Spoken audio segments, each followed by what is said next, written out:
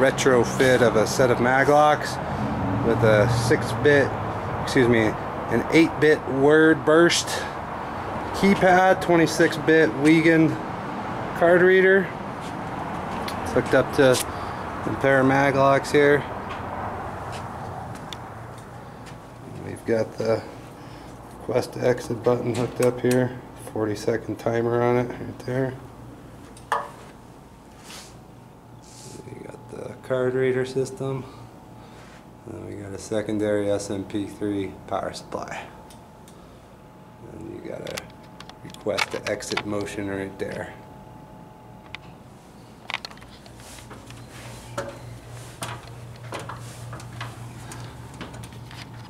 Card reader first. Right there's the card reader.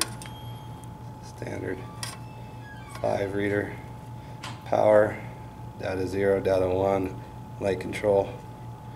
You got normally closed, common.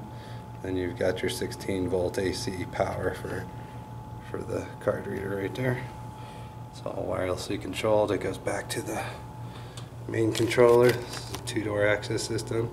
And you have the SMP3 that powers up the mag locks, and that powers up the timer on the push button, Rex button, and also the passive infrared timer request to exit.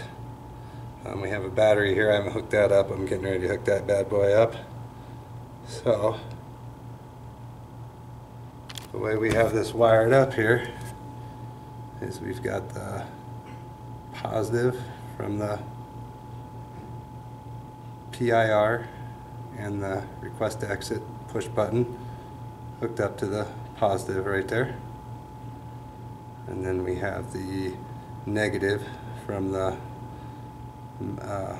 PIR and the request to exit switch hooked up right there. And the very important part is this white wire right here is the normally closed of the timer. That has to be hooked up to the power supply that's hooked up to the mag lock, and then the other leg of that, which is the green leg, has to be hooked up to the positive leg of the mag lock. If that's not done, the timer won't work. It will open your circuit, but it won't work. These right here are just the 2 power wires for it. The way we have this hooked up is we have it hooked up in a series. So each one of these is the passive infrared request to exit. The other one is the push button request to exit. And that's pretty much it. So that releases the door. This switch down here releases the door, which I've just left out for demonstration. And then the card reader and keypad on the outside opens the door.